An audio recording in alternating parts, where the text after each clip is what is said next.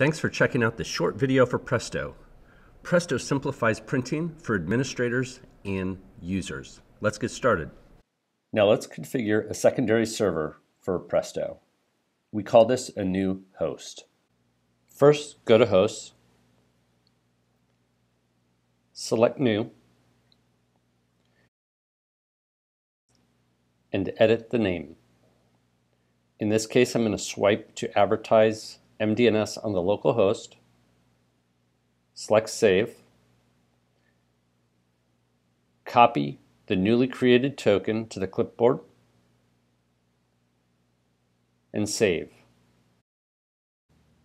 Go to the new host and select Extender, click Next, enter the token that was just created, click Next. That's it. In 60 seconds, you've connected a secondary server for Presto. Thanks for watching this short video. Presto simplifies printing for administrators and users. Be sure to watch our other videos for advanced configurations.